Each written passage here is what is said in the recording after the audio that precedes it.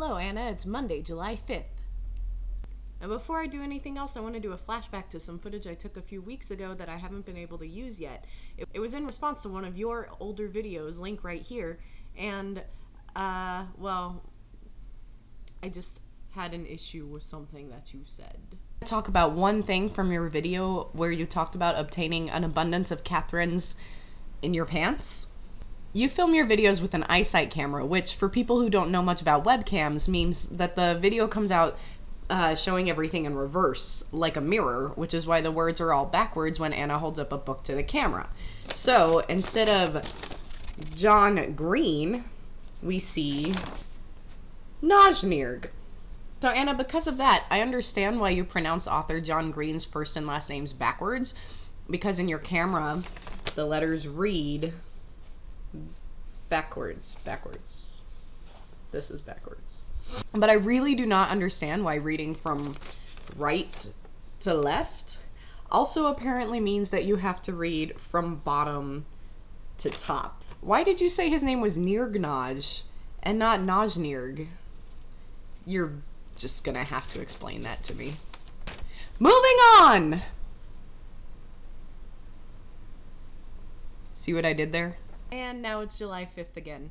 So, what I really wanted to talk about today is something that I find very exciting. The other day I was thinking about my childhood book series that I would just love to read, and I came to a very important conclusion. But before I can tell you what that conclusion is, I think I need to tell you a little bit about one specific Babysitter's Club character. Her name is Claudia, and she is pictured right here on the cover of this book. Now, Claudia is a Japanese-American 8th grade girl who lives in Stony Brook, Connecticut, which is a made-up small town, and she is a member of the Babysitter's Club. I think the important things that we need to know about Claudia are the following. Number 1, Claudia loves junk food, as illustrated in this quote. And I'm crazy about junk food. Doritos, Malamars, Ring-Dings, you name it, and I'll eat it. You'd think I'd have a pretty bad complexion from all of those sweets, but by some miracle my skin is clear, which drives my friends crazy. Yeah, that would drive me crazy too, Claudia. Thank you. Fact number 2. Claudia likes to hide things and things. That's why we hold the meetings in my room. I do the artwork for our club flyers and share my snacks, which are generally stashed out of sight under the bed or behind a box of art supplies, since my parents don't approve of my junk food habit. Anna, the reason that I'm sharing these 3 facts about Claudia is that they illustrate one very important thing that came to me out of nowhere the other day when I was thinking about something that I know that we both definitely love. Anna, I am fairly positive now, after much deliberation, thought, and comparison, that Claudia Kishi grew up to be Lane Kim. Hi, I'm Lane. Let's go back over the facts. Claudia Kishi is Japanese American, and technically Lane is Korean American, but you know, I think we can let that slide because let's face it, Hollywood doesn't really seem to know the difference between Koreans and Japanese people, or they wouldn't have cast James Kyson Lee, a Korean actor, to play Ando, a Japanese character in Heroes.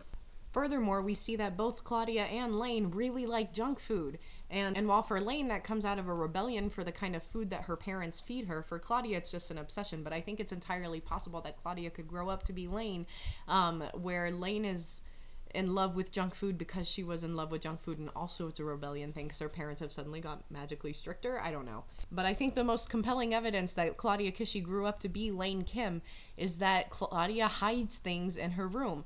I don't think it was in this particular book, but I'm pretty sure that in at least one Babysitter's Club book that I have read somewhere in my past, Claudia had things like hollow books that she would hide Cheetos inside of.